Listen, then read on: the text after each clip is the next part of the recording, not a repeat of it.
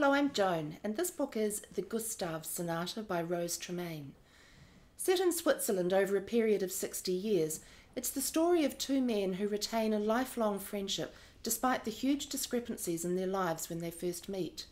Gustav and his penniless, mirthless mother live meagrely in a cramped apartment, while Anton is from a wealthy Jewish family and is a gifted pianist, but he suffers from crippling stage fright, which will make the use of his talents almost impossible.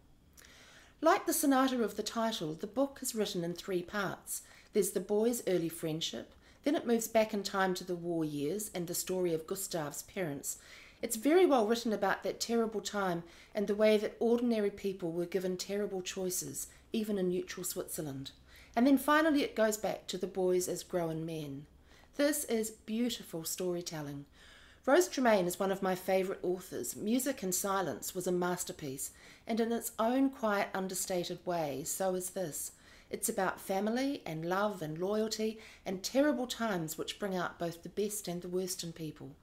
I really enjoyed reading about two men who became friends as kids, lived their own lives, kept their own secrets, and in their older years were still able to find the ties that bind and be there for each other. The book rang really true for me, and I thought it was wonderful.